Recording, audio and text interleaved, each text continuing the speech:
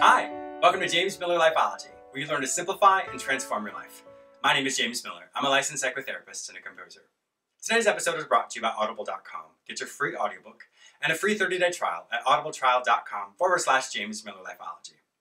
In today's episode, I wanted to speak with you about conforming to other people's wishes.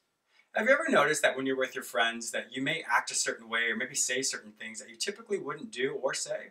And then maybe later on you think about it and you think, why did I do that? Or why did I say that?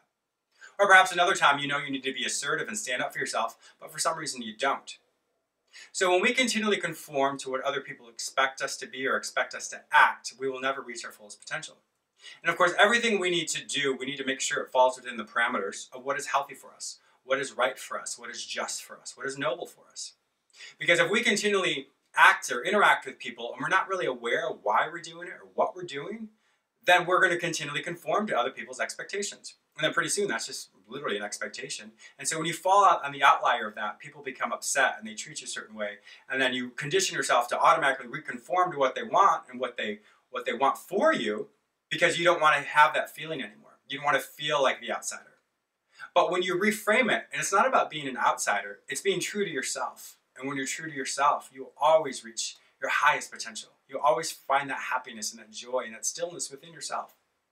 So I would really ask you today, are you conforming to other people's desires and wishes, or are you being true to yourself?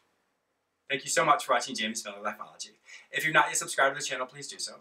Also, tomorrow, my next radio show is going to be broadcasted. So go to my website, jamesmillerlifeology.com, or you can actually subscribe to it via iTunes. It's called James Miller Lifeology. My episode tomorrow will be on recognizing and removing mediocrity from your life. And my special guest will be Marissa Lantieri, who left the corporate world to start her own business. Have an amazing day, and I look forward to talking to you on the radio tomorrow. Bye-bye.